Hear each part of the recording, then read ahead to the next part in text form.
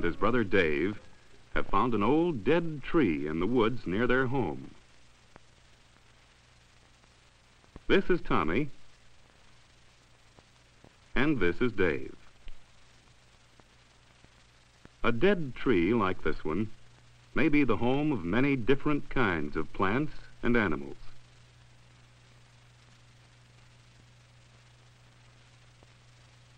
This little animal eats insects. It often lives on or under an old tree like this, where many insects may be easily found. Do you know what it is? It's a lizard. Lizards are harmless, but catching one isn't always easy. They move quickly.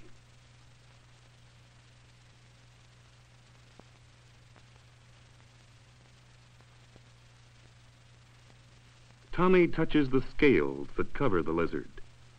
Its skin feels dry and rough.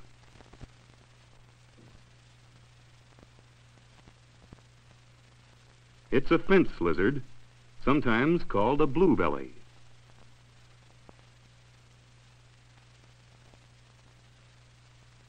Dave puts it back on the tree. Wild animals should be returned to their homes. Tommy sees something moving under the crumbly, decayed wood in a crack in the old tree.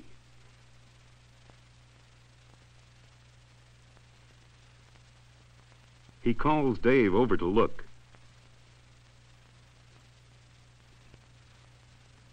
What do you suppose it is? Dave knows. It's an insect. Do you know what kind of insect? It's a beetle. It hides in the decayed wood during the day. At night, it scurries about on its 6 legs to look for other insects to eat.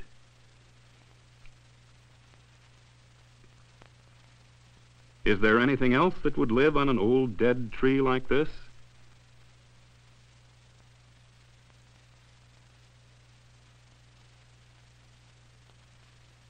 Tommy's found something that puzzles him.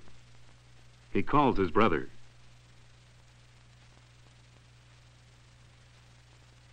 Tommy examines what he's found. It's another insect. Most of you have seen this one before. If you haven't seen it, you've probably heard it chirping noisily on summer evenings. It's a cricket.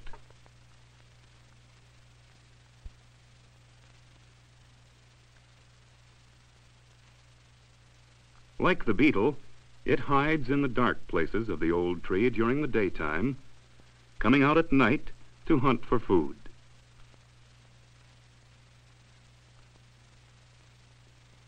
Dave's found another animal hiding in the decayed wood.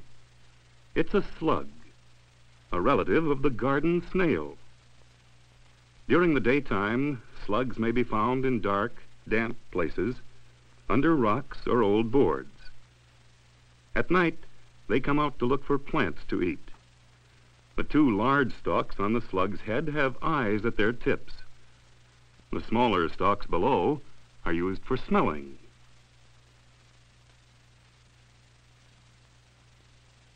But animals are not the only things that live on an old dead tree.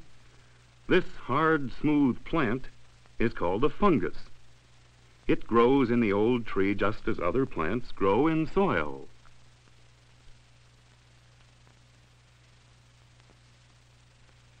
This is another fungus plant growing on the dead tree. If you poke it, watch what happens. It's called a puffball. Fungus plants like these, and others too small to see, help break down the wood of the old tree. This is part of what we mean when we say that the old tree decays. The decayed material will someday become a part of the soil, where it will furnish food for other plants to grow.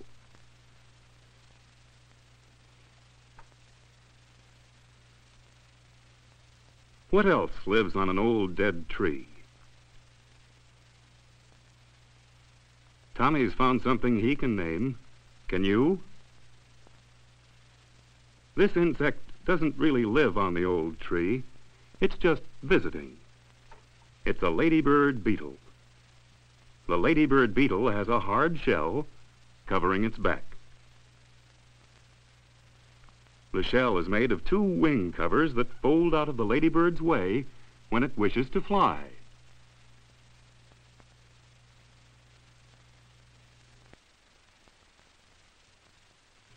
There are still other animals that make their homes on an old tree like this. To find them may take a lot of looking, however.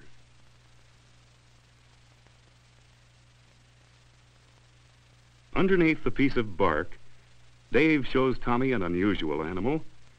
It's a tree salamander. It looks like a lizard, and like a lizard, it eats insects. A salamander is easy to recognize because its skin is smooth and without scales. Salamanders always have 4 toes on their front feet and 5 toes on their hind feet.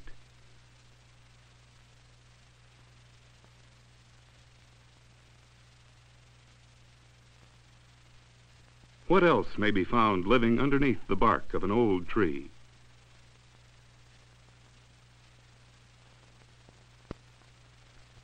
Of course, you know what these are. These ants live in dead trees, building and hollowing out tunnels in the wood. When their home is disturbed, they scurry around very quickly.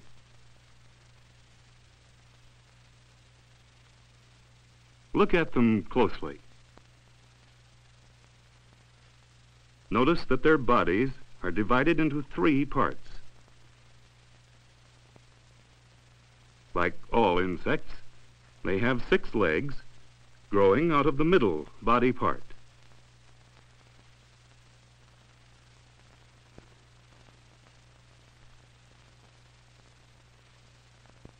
On the ground, in the dead leaves and grass along the side of the tree, Tommy and Dave see something moving. It's a gopher snake, a harmless snake that helps man by eating rats, mice, and other small animals. The snake has laid some eggs. They're about the size of a hen's egg with soft, leathery shells.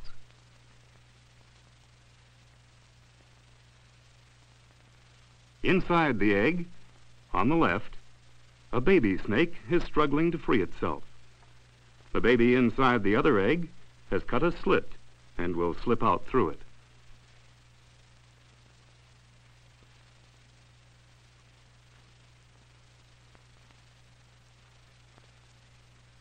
Now Tommy and Dave have discovered something in the hollow end of the old tree.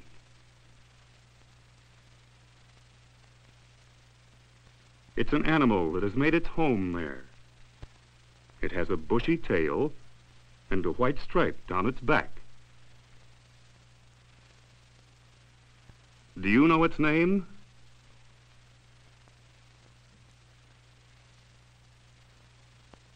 Tommy and Dave know.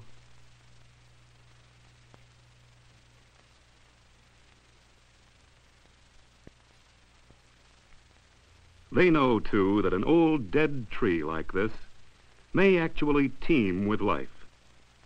If you can find the dead tree, examine it closely.